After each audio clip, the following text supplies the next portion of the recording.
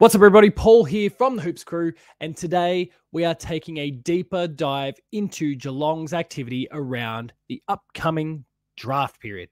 Now, of course, there's a video that went live. In fact, this is the second time that I've recorded this one because there was some news that broke in and around the time that I actually put the last video together, and I wasn't aware of it in that very moment.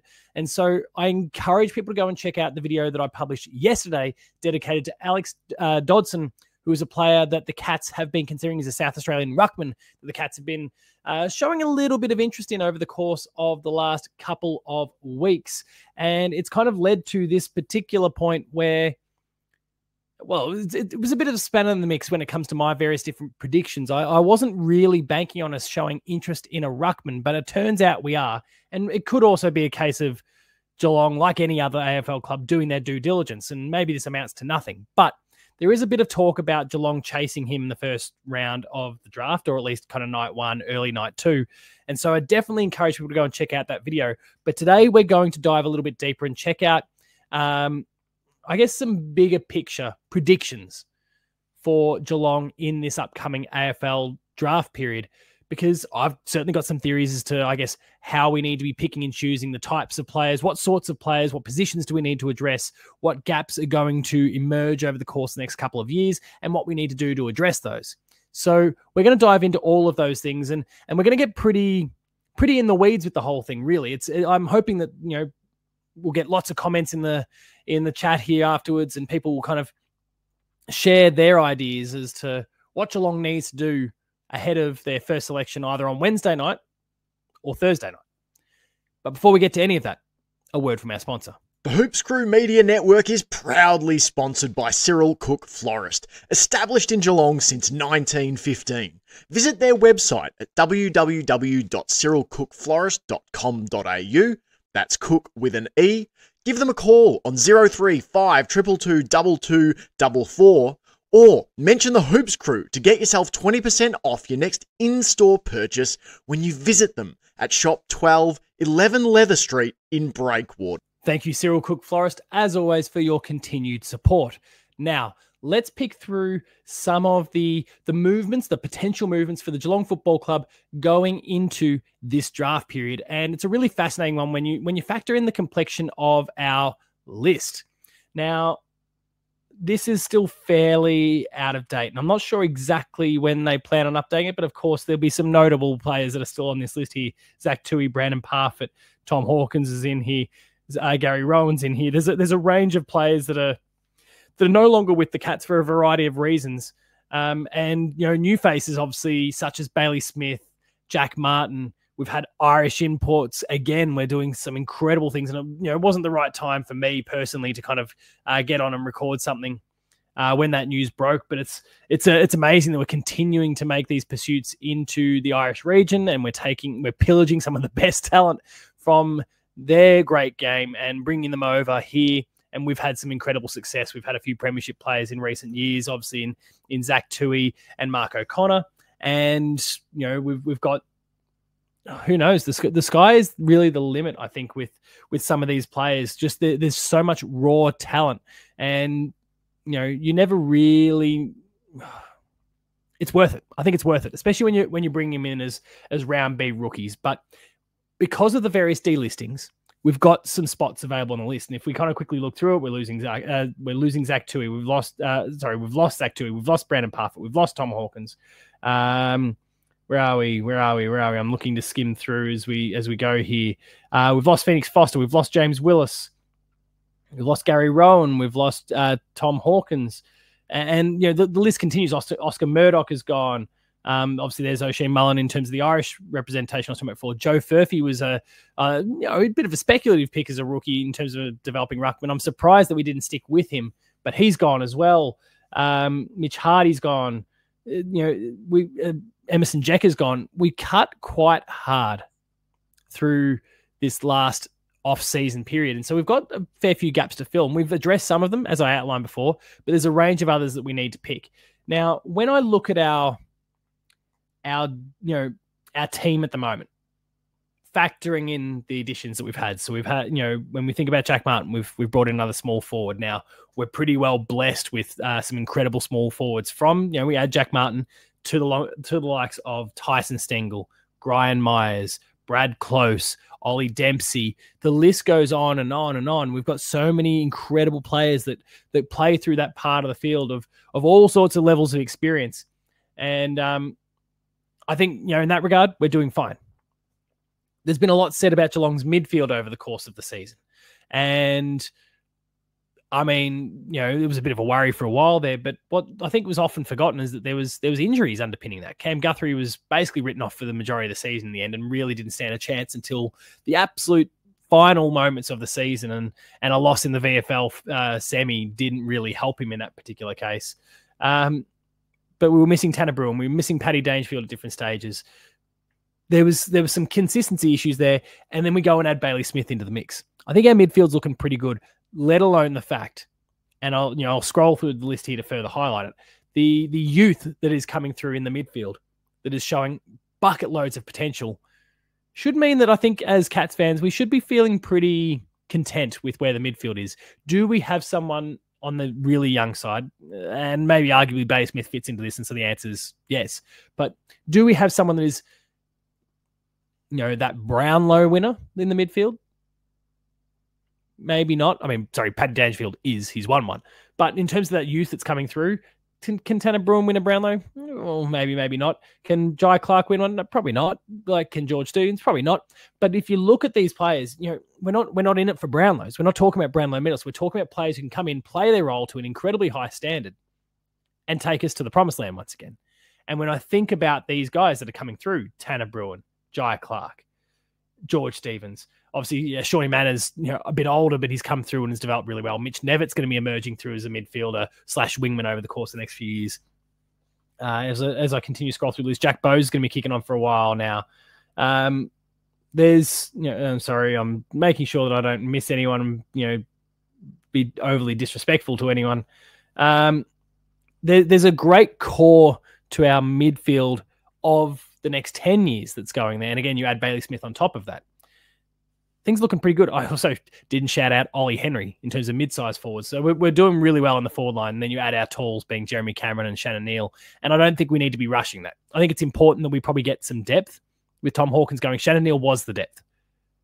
And now he is the number 2 banana behind Jeremy Cameron. So I think we need that next person, that next soldier. And I think that'll be part of what we do through the draft. But when I think about where the Cats' needs are in terms of the long term, I think about our defense. We've lost Zach Tui as a rebounding, running, long kicking defender. I'm thinking about Mitch Duncan and how he's been playing more off the half-back line, but he's close to retirement now. This will probably be his last season. The fact that it was a 1-year contract, a bit like Reece Stanley, probably, reminds us that we're there. The clock is ticking and we're right near the end. Jake Cole-Jasny and Jed Buse have been having, Jed Buse came into the team quite late in the season, did a great job. Jake Cole-Jasny probably had his best season as a Cat, but they are on the older side. And we haven't seen as much of the youth kind of emerge in that part of the ground. Of course, we've had the likes of Lawson Humphreys, Sam de Koning as a key defender, but I think that's an area that still needs some work. We've, of course, got the wonderful first-round pickup the last year of Connor O'Sullivan that we've got up our sleeves going forward. But I think it's in that part of the ground that we need a little bit of extra love and TLC. Because I don't think Connor O'Sullivan and Sam de Koning or Jack Henry, I don't think that's enough just yet. And sorry, I'm not paying respect to Zach Guthrie, who's been doing an incredible job off the half-back line for a while now as well, and who's got plenty of good years ahead of him. I think that's the area that we can look at. And I'm thinking about the fact that Tom Stewart is now spending more time as a midfielder. And I didn't even shout his name out when I was talking about the midfield before. I'm thinking about the fact that he's spending more time as a midfielder these days through necessity, not because he necessarily wants to. But maybe it's that part of the ground that we need to explore a little bit. And so cue the player that I'm kind of most thinking of as a great pick for Geelong. And I am assuming, for the sake of this, that we are not pushing up the order at all to pick up Dodson here. So just check that increasingly likely scenario, perhaps. Let's check that one at the door for a second, because maybe we could actually make both of these things work. Maybe it's a future first round pick that gets involved with some back and forth to then allow us to make the pick we want and get Dodson as a ruckman. And we'll talk more about Dodson shortly as well in the scenario of Mitch Edwards and Toby Conway and Reece Stanley. The player that I think Geelong needs to most go for in this particular draft goes by the name of Lockie Jakes, or Jakes. Sorry, Lockie. I haven't actually heard your name pronounced. I've only seen it in writing. I've seen the stats. I've seen footage. Lockie Jakes is a mid-180s half-backman that plays the role of Tom Stewart very well. He's an intercept defender. He gets a lot of the ball. And here's some stats for you just to kind of paint the picture a little bit from his first 3 Talent League games this season. He was also the Geelong Falcons co-captain. He's a Geelong Falcon, so he's a local product. That's a good thing for us. He averaged 26 disposals, 7.7 intercepts across those first 3 games. And he what I think impressed me the most from the footage, and admittedly these are highlights, so it makes it kind of hard to really pass through them properly. What impressed me the most is that he had the ability to pick through the game. He played very intelligent football. He read the ball well. He could predict the game and where things were going. And that's what you want to see from a really effective intercepting defender and a leader. And he's got those leadership qualities. He's demonstrated that as the co-captain at the Falcons. And I'm really bullish about the idea that he would be a great fit for the team.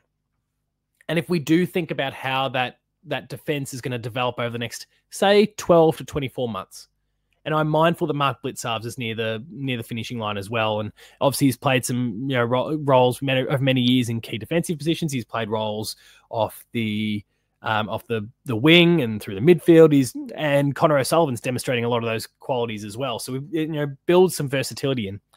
But I think about what we've had to do with our defense recently, and where that's going. And I think in the next 2 years, we're going to lose that versatility potentially of a Mark Blitzarves, or we're going to be very close to it. I mentioned we're going to lose Zach Tui. We've lost Zach Tui. We're going to lose Mitch Duncan. Jake Cole-Jasny is going to be getting pretty close to the end of that particular point. And he's been doing a really manful job in the period that Sam De Koning was out, kind of playing much taller than what he actually is. But I presume Sam's going to come back and play fullback, and things are going to be looking a bit better there. But think about this kind of defensive unit going forward, where we've got Sam De Koning and Jack Henry as our 2 key defenders, or maybe Sam De Koning and Connor O'Sullivan as our 2 key defenders, with Jack Henry now being able to kind of, because he's had to play tall as well over the years, and he's been stretched at different points. I think about, it's an iconic game for the Swans, I guess, but like when Buddy got the 1,000, and there was a momentum there that was hard to stop, but Jack Henry just couldn't physically reach the heights that Buddy was getting to, and Buddy had lost a lot of his spring. There's just a lack of height that Jack has that kind of works against him somewhat.